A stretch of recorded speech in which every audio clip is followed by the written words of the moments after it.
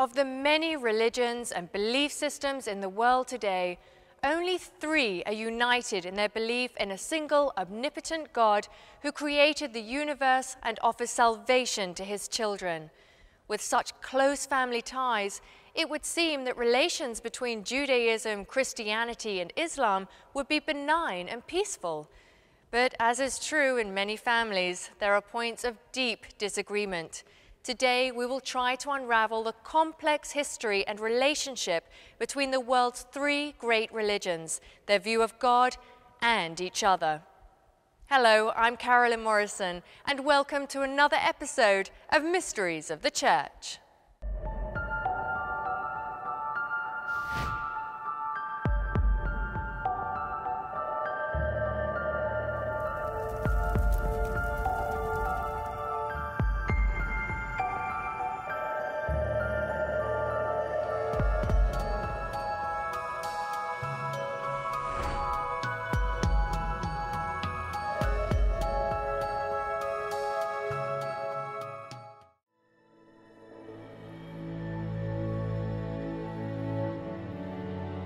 The concept of monotheism, or belief in one single all-powerful God, is very important in all 3 monotheistic religions, Judaism, Christianity, and Islam. And this was very different from the societies in which each of them developed, which worshipped, in general, many different gods and goddesses.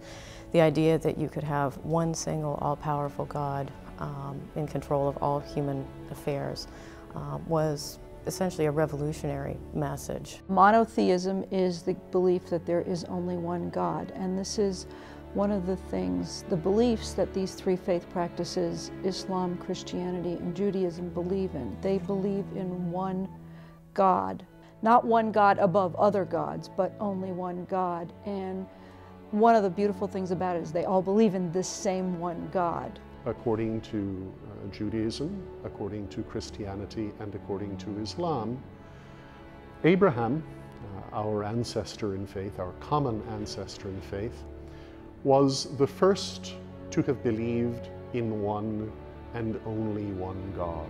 One of the things to remember, again, when we look at these 3 great monotheistic religions of the world, we are worshiping the same God. We may call that God by different names. We may call that God Yahweh. We may call that God Allah, but it is the same God. Judaism, Christianity, and Islam all recognize this one central God as the creator and sustainer of all life and the universe.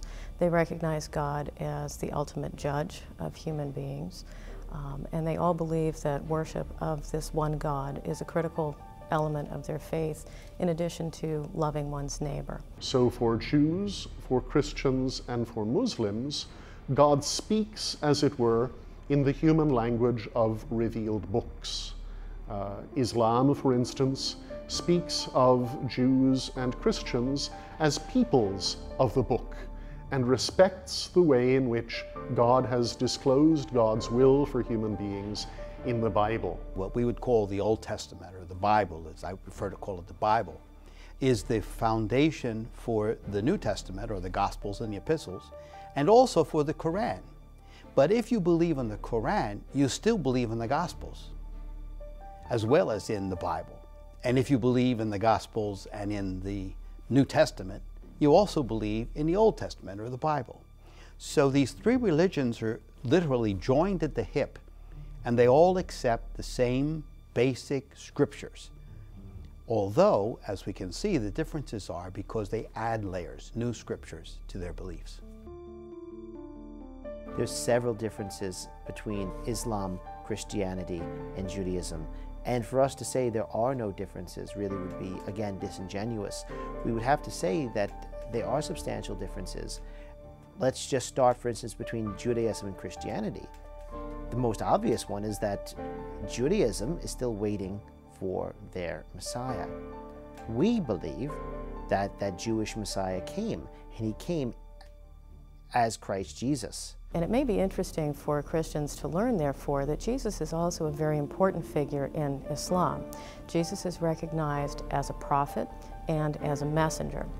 And the difference is that a prophet is someone who receives a revelation from God. A messenger is someone who is guaranteed the success of their revelation. And in the Islamic tradition, there are only 5 messengers: Abraham, Noah, Moses, Jesus, and Muhammad. So now we know that although there are root similarities between Judaism, Christianity, and Islam, we also know that there are significant differences. In the next segment, we will find out how and why these differences came about. So stay with us. Mysteries of the Church will be right back.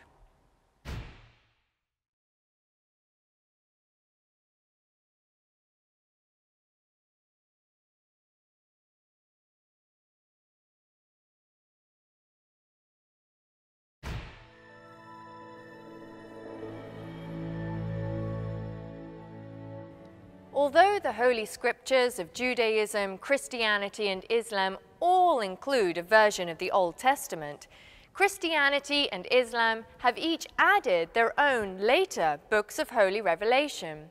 For Christians, this is the New Testament. For Muslims, it is the Quran. All 3 faiths believe the Old Testament directive that it is our duty to obey God through worship, prayer, and moral living. So how did each of these 3 great monotheistic religions come about? When we look to the Bible, we have the first 5 books of the Old Testament. The Jewish people call that the Torah. We as Christians call it the Pentateuch. And it's so key that we all understand that the roots of both Christianity and Judaism are found within these first 5 sacred books. In the religion of Israel, a promise is made to Abraham that his descendants will live forever, and they will have a land given to them by God. Another layer is added at the time of Moses, when they leave Egypt and re-enter this land.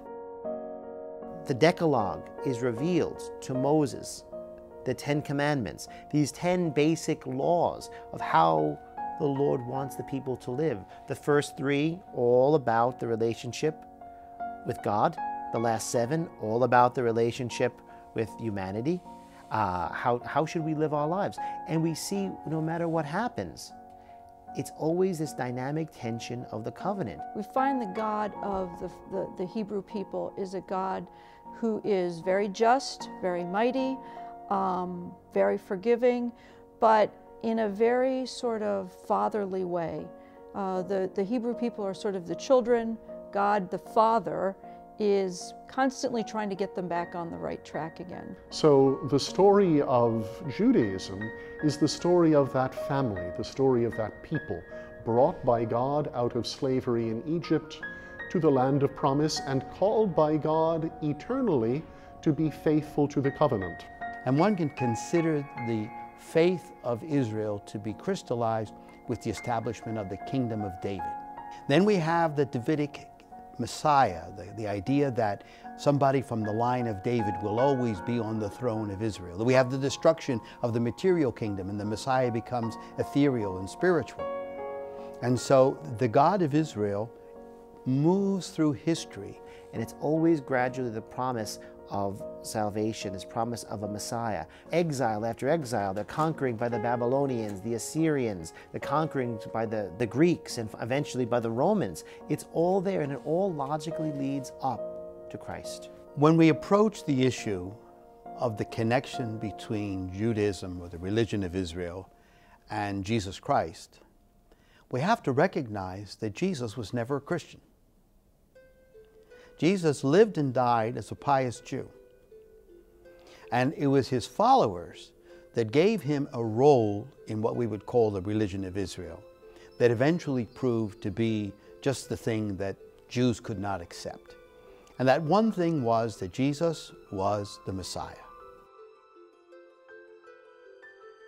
The Jewish people are looking for a Messiah, an anointed leader that they felt God was going to send them. So we have many different ideas of who this Messiah is going to be. Is he going to be a political leader like King David? Is he going to be a suffering servant?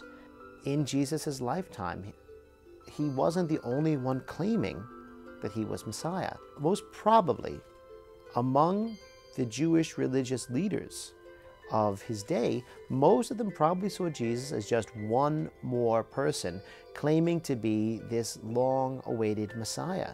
And they probably saw him as this upstart, someone who was going about changing the ways of day-to-day life in Israel, changing the ways of the worship of God.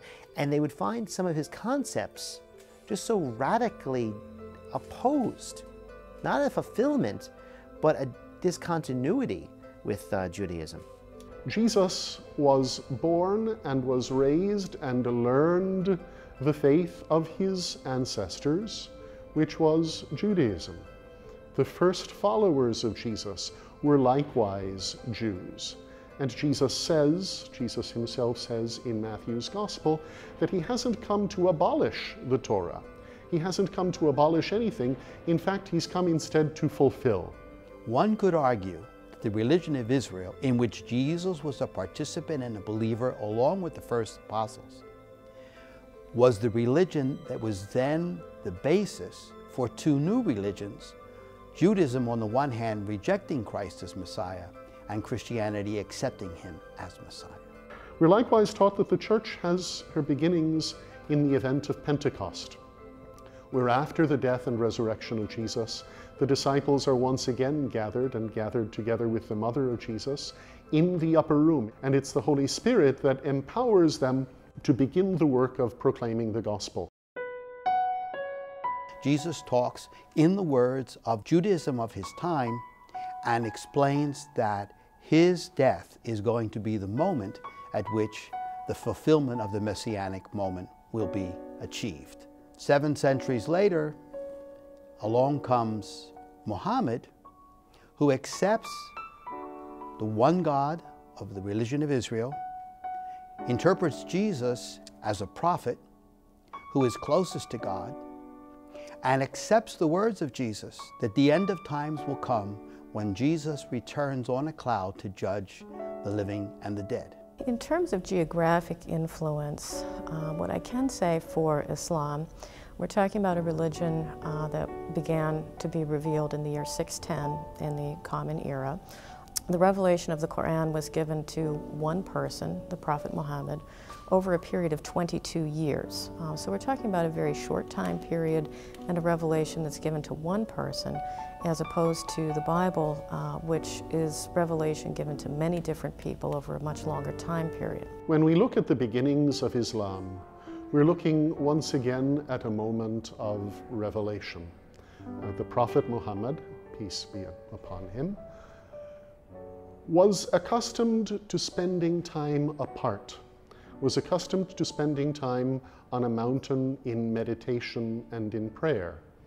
And we're told that it was during such a time of meditation and prayer that the angel Gabriel, that the archangel Gabriel appears to the prophet and begins the revelation of the Holy Quran to the Prophet Muhammad. Now, the area around where Muhammad was an area that was populated by many people with natural religions, animism, for instance. There were some Christians, there were some Jews.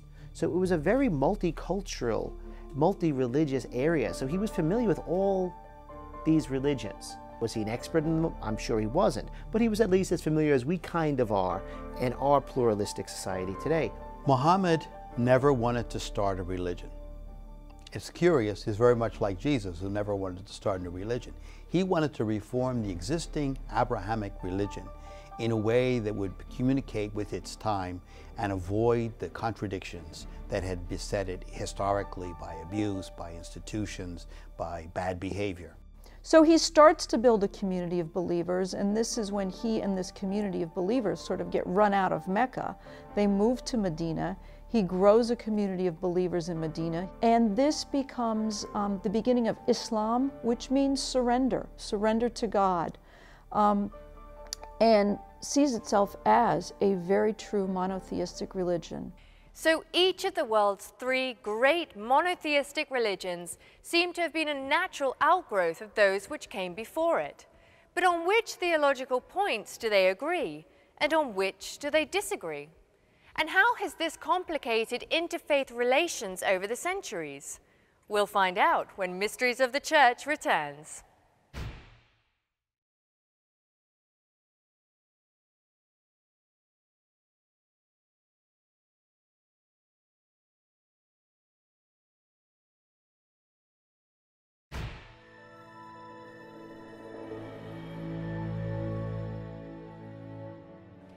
We have already learned that Christianity and Islam each accept the Old Testament as the holy book of the Jews and the foundation of their faith in one God. We have found that Islam also accepts many details of Christ's message and life, although they do not accept that he has yet revealed himself as the Messiah. But are there other, broader points on which the world's three greatest monotheistic religions agree? And if such points of agreement exist, do they help bring Judaism, Christianity, and Islam closer together, or drive them further apart? There's an amazing amount of things that all the Abrahamic religions believe in. We can conceive of them as layers, so that everything in the religion of Israel is believed in by Christians and believed in by Muslims. We have the common faith ancestor of Abraham that ties Judaism, Christianity, and Islam together. And we also have many other common prophets from the Old Testament who are specifically mentioned in the Quran. The Muslim people look at the characters, many of the prophets in the Old Testament, as legitimate prophets. Abraham, Moses, Noah, and even some of the prophets that they look at in what we would call the New Testament or the Second Testament, Jesus, John the Baptist. These are people that Muslims acknowledge as messengers of God. The Islamic outlook today is that Jesus was, born of the Virgin Mary. His mother was a virgin. They do not believe he is the Son of God, though. He was a prophet, he was a great man, but they will not go so far as to say he is the Son of God. In fact, Jesus is mentioned quite often in the Quran, and when we look at the story of the mother of Jesus, in fact, the Quran has a surah, has a chapter that is dedicated to Mary, the mother of Jesus. The Virgin Mary is very important in the Islamic tradition. We in fact have more information about the Virgin Mary in the Quran than we do in the entire canonical New Testament. The city of Jerusalem is considered a sacred city. We call it the Holy Land, in fact. In fact, all three of these monotheistic religions hold it as a holy and special place. Yet, interestingly enough, none of them actually originated in this city. For Judaism, Jerusalem's significance begins in as much as it becomes the capital city for David, the king. David, whom God chose to serve as king over God's people and who establishes himself in Jerusalem. It's the city where Jesus is crucified. It's the city where Jesus is raised from the dead. And for that reason, Christianity builds on the sacredness of Jerusalem as the city of the temple, making it the city where the crucial events of the life, death, and resurrection of Jesus. But Jerusalem is also the site of a very important mystical experience that the prophet is believed to have had, and this is called the night journey. In Muslim tradition, Muhammad one night had gone to sleep, and he was taken by God on a mystical journey to Jerusalem, and then upward into the many levels of heaven, where he met the different prophets, including Moses and Jesus, and ultimately finally came into the divine presence. It's sad to see that over the course of history, a city holy to the three Abrahamic faiths, holy to Jews, holy to Christians, holy to Muslims, has been a place where altogether too much blood has been shed, where human beings, often enough in the name of religion, have violated God's own commandment to love our neighbor as ourself. Some of the historical events that helped to push the different religions apart are certainly the Crusades and the Spanish Inquisition. During these times we have lengthy, ongoing, very bloody conflict between the two religious groups.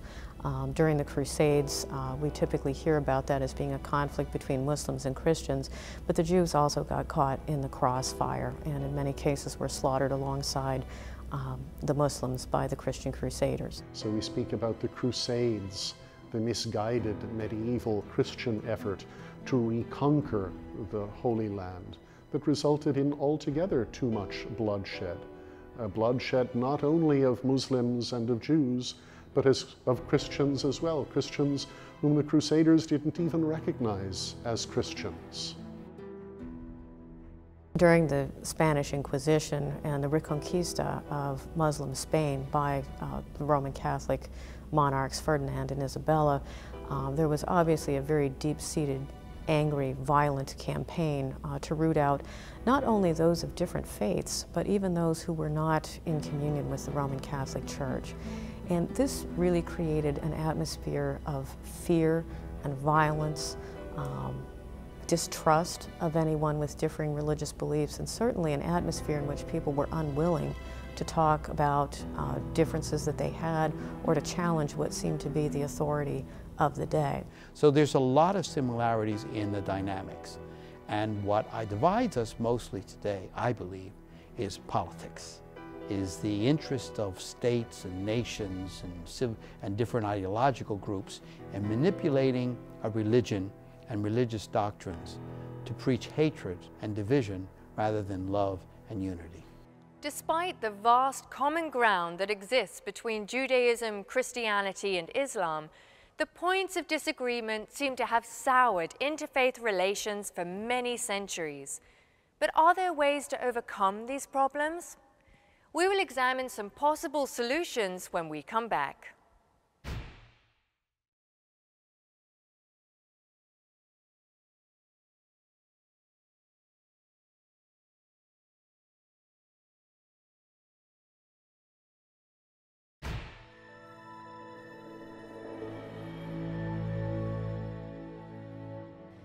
As we have seen, there are so many similarities found within Judaism, Christianity, and Islam, with all three faiths believing in the same basic tenets. Yet it is their differences that put them at odds with one another. What can we do to help make these three faiths come to live peacefully through God's love and guidance? The theological differences between Judaism, Christianity, and Islam are not in and of themselves insignificant. We disagree on quite a number of crucial theological issues. Oftentimes, historically, religions have taken the attitude that there is only one single absolute truth, and they have it. And when you have that kind of an approach, it tends to create hostility toward other religions that seem to have competing truth claims. Historically, interfaith dialogue has really consisted more of monologue. Each group comes to the table and says what it believes and hopes that everyone else will agree with it. And it becomes more of a religious competition than it is a religious conversation. All rationality flies out the window, and you can say you have your faith, but as we know, very few of us can actually embrace that faith and take it to the level that it's supposed to be. In a sense, it's just so ironic because these are three religions that really do promote peace. It is very easy to move from saying there is only one God and all other gods are false to saying that it's either my way or the highway. And so when we mix religious dogma and substitute that for religious practice, we emphasize the things that divide us rather than the things that unite us. There is no disagreement that is so significant. There is no doctrinal difference that is so significant that it should ever lead people to violence of words or deeds against each other.